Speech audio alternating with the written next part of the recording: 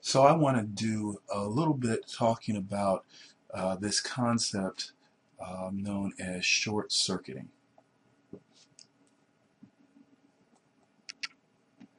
And this comes up, this is a concept that comes up when you're talking about logical operators.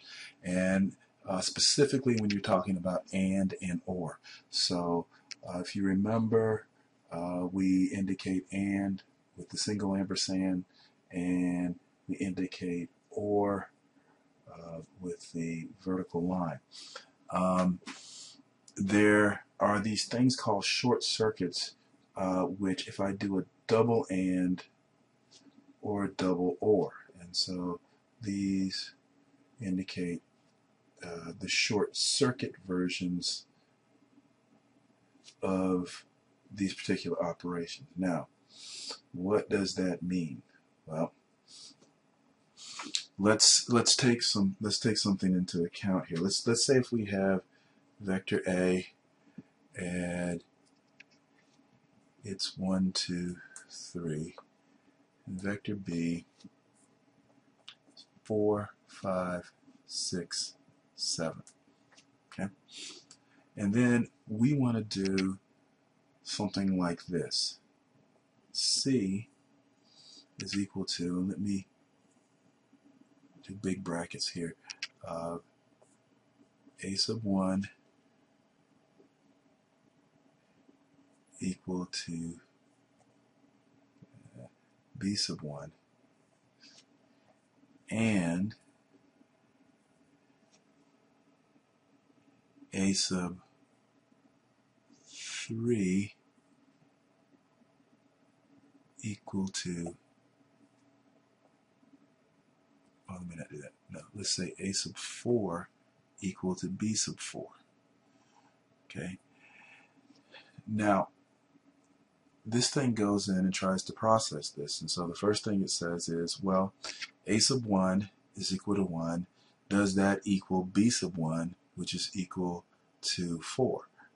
Well, the answer there is no, it does not, so that value is false.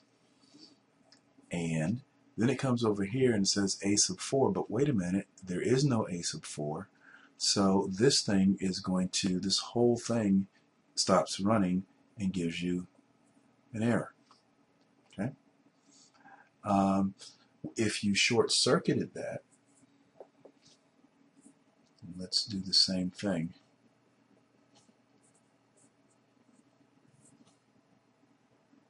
But instead of the single ampersand, you use the double, which is the short-circuit version.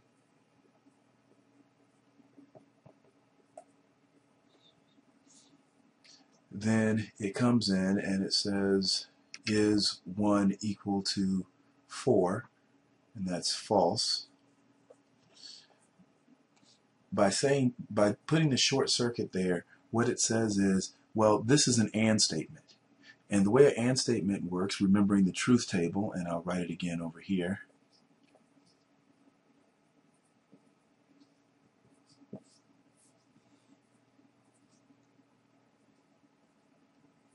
False, false equals false. False, true equals false. True, false equals false.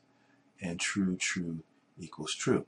Well, what short circuit is saying, well, the first element in this AND statement is false.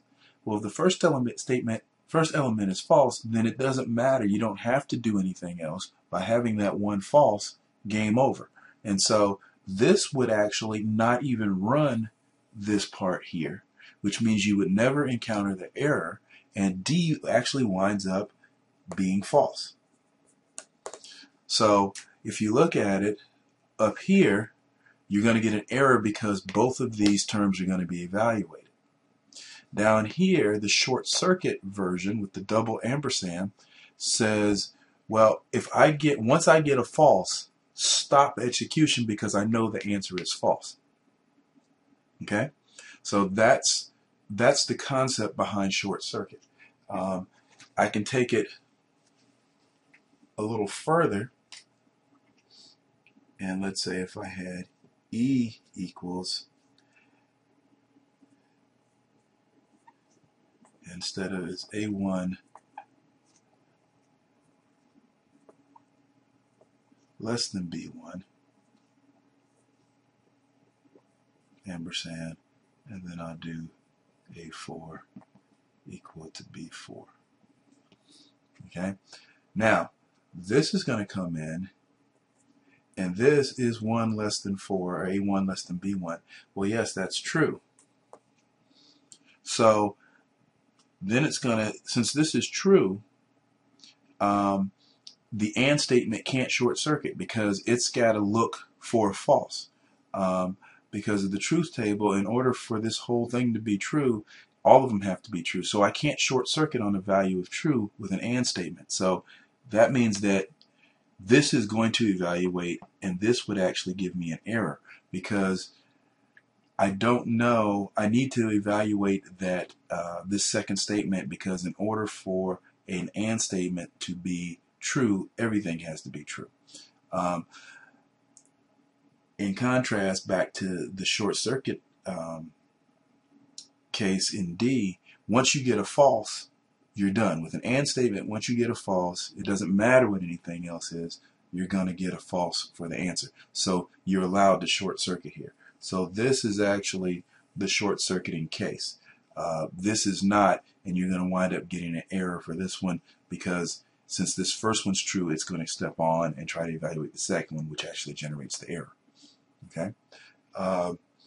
Likewise, the same thing can happen with an OR, but instead of when you get a false, you stop execution. With an OR statement, it happens when you get a true. So let's say if I said, my marker's going dead. Let's say if I said C equals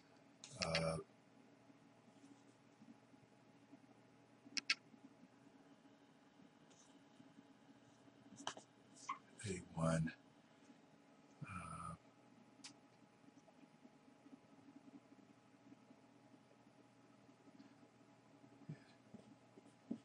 equals 1, or, and then I say A4 is greater than 3. Okay.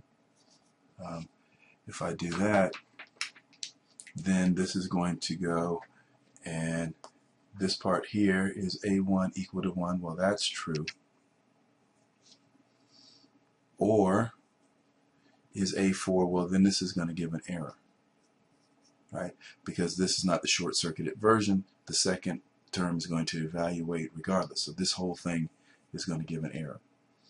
Whereas if I came in here, I said it's D for D,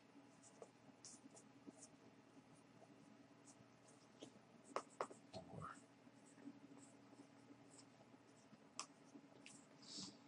now this is going to evaluate to true with a short circuit. That's the double.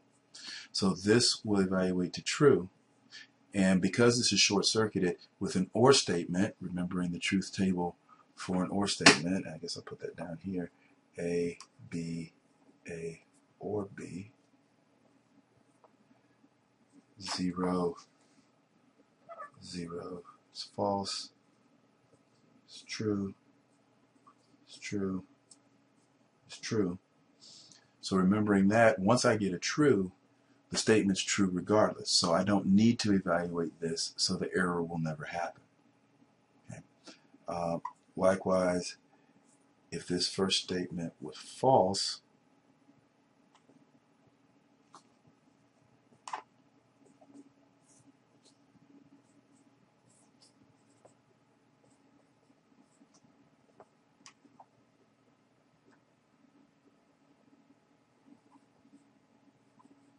marker is dying. If A4 is greater than 3, then because my first statement here is false, because that's false, now it can't short circuit on a false because it needs to continue to evaluate till it finds a true. So this is the only case that's actually going to work, because this has got to continue evaluating, and then I'm going to get an error here because there is no A4. And so that's a brief overview, at least an introduction to the concept of short circuiting.